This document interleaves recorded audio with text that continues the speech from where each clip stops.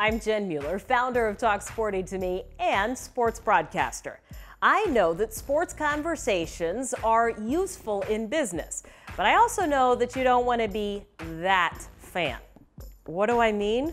Well, here are the worst ways that you could use sports and sports conversations at the office.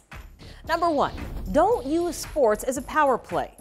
Unless you work in the sports industry, it honest to goodness does not matter if you can correctly recite every stat from last night's game. I work in the industry, FYI, I can't even do that. Number two, don't try to be a know-it-all.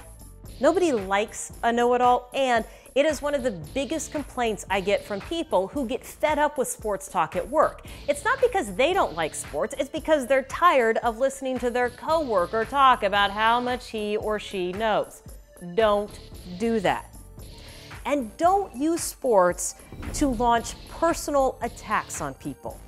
Passionate fans, whether it's right or wrong, can feel so closely connected with a team or a player that any negative comments about that team feels like an attack on them. Just be nice. It's not that hard to practice the golden rule. It's also not that hard to not intentionally start a fight at work.